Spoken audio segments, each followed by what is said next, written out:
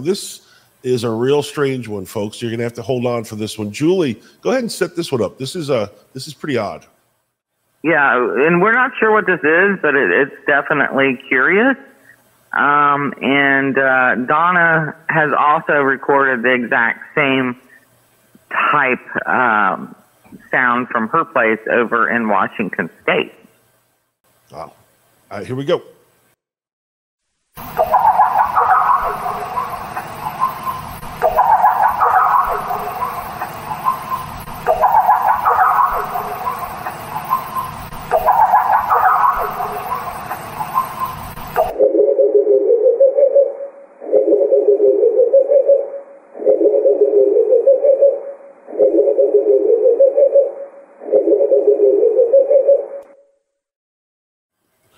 Now, real quick, David, was that, did you put that an octave down, or was that a completely separate, the second section was standalone on its own?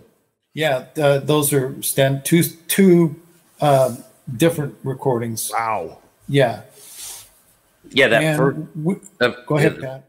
The first one almost sounded like macaques. It's kind of crazy, man. I wouldn't know what to think of that out in the middle of the woods in North Carolina, man.